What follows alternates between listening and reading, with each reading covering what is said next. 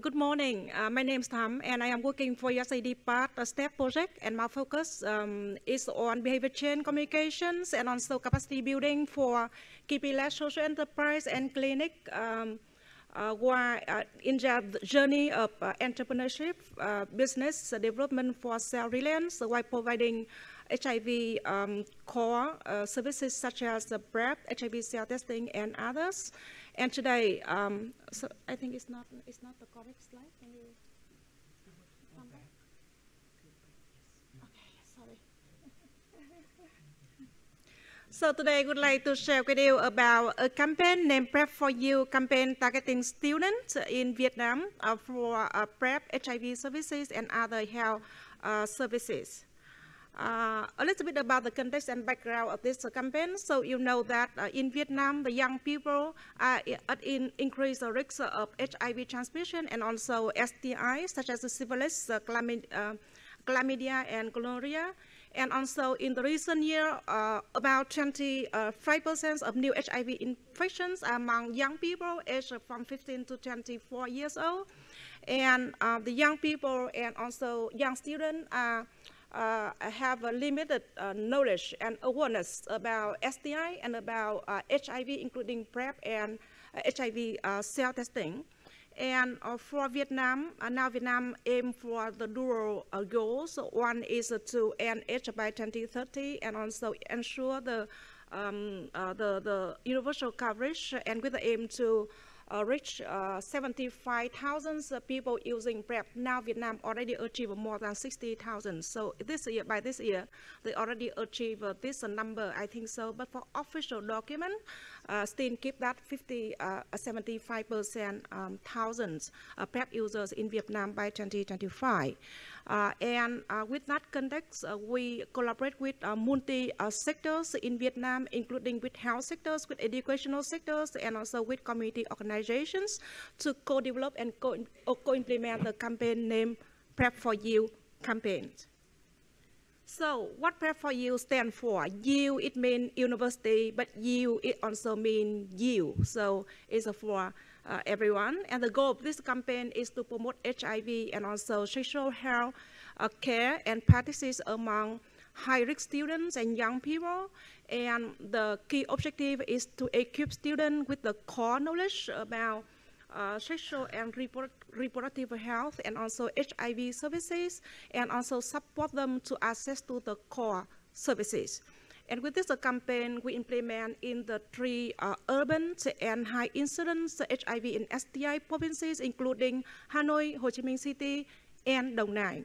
And the campaign includes the online to offline tailored activities, including the school tour that I will present more in detail later on, and also the creative and online activity with various online platform, including the Rainbow Village platform with more than 200,000 followers, and also the dedicated online Facebook named Be Me Be Sexy, dedicated specifically for TG women, and also collaborate with a network of students very active as a champion for this campaign, and of course with community QL and community organization, including KP-led clinic and also social enterprise.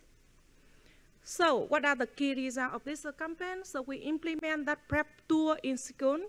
So I briefly mentioned that, but to be able to implement the event at school, we need to remove many barriers, including collaboration with educational sector and with health sector to be able to implement that in the school, and to be able to support the KP-led private clinic to provide mobile health and HIV services in the school. We also need to collaborate with BAC and with also provincial DOH, Department of Health, so that it is allowed legally to be able to provide such a kind of mobile service at school. And then with this campaign, the team could implement 32 events and reach offline more than 8,500 students, and successfully to support more than 1,000 students to receive HIV self-test kit, and among them 300 and among them here, I mean 8,500 people reach 318 students were successfully referred to the PrEP program, mean they are currently the PrEP users. And for the online campaign, as I mentioned, so we support the social enterprise to implement that in a online platform, including the Facebook, as I mentioned. But one of the things that I would like to highlight here, which is different than other campaigns, is that we leverage the network of student ambassadors who are very active on social media, and they support to amplify the correct message about HIV and about PrEP, and also support to the high-risk students to enroll in the PrEP program. So this one is very important to success of this campaign targeting students. Here you can see some phrase of the student as a PrEP4U ambassador, and they continue to amplify the message and the information of this campaign. So, as you can see, in the title of our presentation is Edutainment, right? So, to support this campaign, to deliver the meaningful and good message, but it needs also to be very attractive and entertaining for the student. And we support the community to compose a song named PrEP4U song. So, it is used by different events, and the school can tailor a little bit. They can use the song as a base music to dance, for example, or so it's really depending on each school to use that by their own way. And you can also click on the link here to also hear the PrEP4U song later on. And I hope that you can open. If not, please reach out to me for more information about that.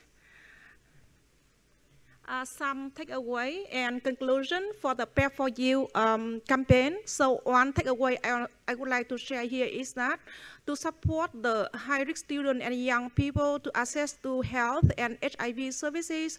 So one of the important things is that besides implementing the demand generation campaign, it needs to combine with the service. The mobile service in Vietnam is a very important driver to make the campaign successful and also convenient to the student. The second point is about urgent need to scale up this campaign for other settings. So we take the lesson learned and the success of this campaign to also design another campaign targeting young workers at factories, and the campaign named PrEP4U, PrEP4U campaign. It's also a combination of information provision and also mobile service provision. And the third one is very important, is that we continue to support our partner to also implement that campaign to support Vietnam to achieve the goal of ending it by 2030. And with this campaign implementation, we already successful to work with VAC and MOH to develop a guideline, online to offline, campaign targeting young and high-risk students. So it is in Vietnamese now. However, we hope we can make that available in English and share more largely beyond Vietnam. Thank you.